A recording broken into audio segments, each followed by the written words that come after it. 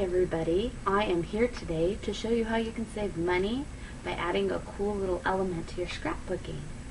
I know many of you have probably seen the smaller page protectors that fit just single photos or 2 photos at a time that you can add to your 12 by 12 album so that you can fit more pictures onto your page. Many of you have shopped for them. They can get pretty pricey. I have seen them for about, you get 9 or 10 for about $5 to $6. Personally, I think that is entirely too much money. So I have been experimenting and trying to find a way around it. At the local dollar store, I purchased these 12 by 12 scrapbook photo albums. They're like any of the other ones that we purchased from the scrapbook store. You have the little holes on the bottom so that you can fit it in your album. Generally, I can only find these around the back to school season. Sometimes you're lucky you can find them all season at some of the dollar stores. I also picked up 8.5 by 11 page protectors. With these, you get 16 for $1. They have the white band underneath, just like your typical office page protector.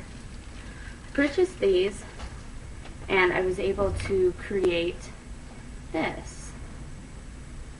That way we can fit as many pictures as we possibly can on one page without actually having to duplicate a page. I'd like to show you how to do that. Alright, to get started, I just have a plain sheet of paper. If you like, you can decorate this. You can leave it a little bit larger. But personally, with the project I was working on, I just used the cheap white cardstock. I have my pictures. I'm going to run my adhesive gun on the pictures, attach them to my paper. Since this is going to flip over, we want the pictures on the opposite side to go the opposite direction. So I can put those on. There's 1 and 2. And for the project I did, I actually cut away the excess paper. Okay, I just cut away the excess. As you can see, pictures go this direction. As soon as I flip them over, they go the opposite direction. Now we get our 8.5 by 11 sheet protector.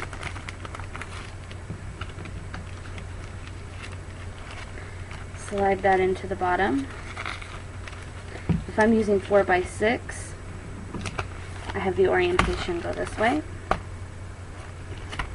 Holes are at the top.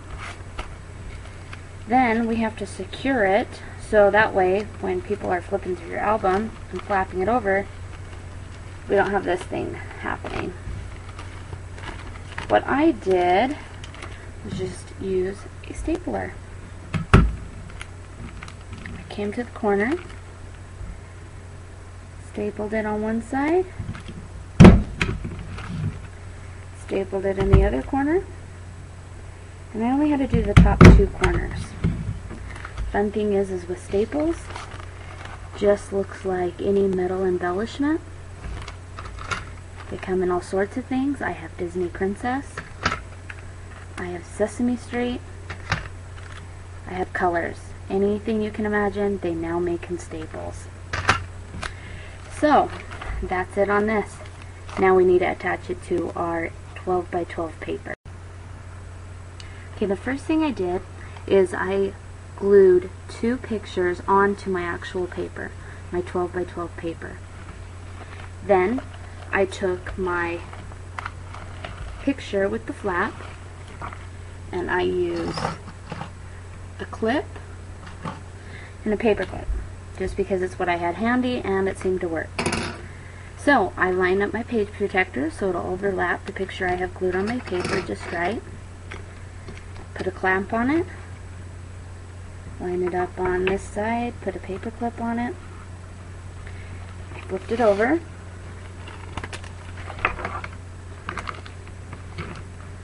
I taped the flap down just with some regular Scotch tape. Then I kind of pushed down the flap and then creased it really well with my fingers. I know many of you have a bone folder. I don't recommend it. I tried it. It scratches the page protector. Alright, now I can take off the paper clips. Turn it over, and I have my flap. You would repeat this step for each flap that you'd like to add to this. I actually included some journaling on this.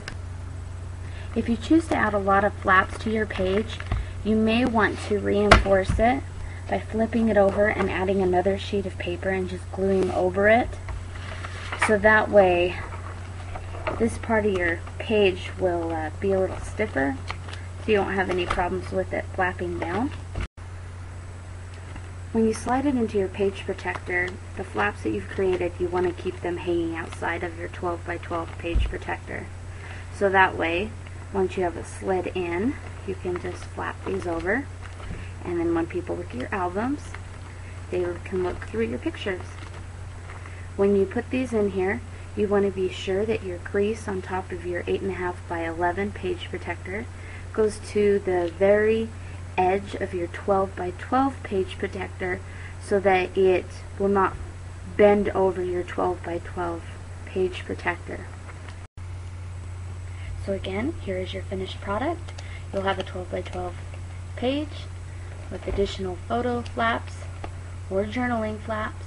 I hope you like this video. If you have any other questions, tips, or ideas, please send them my way, and I look forward to seeing you again. Thank you.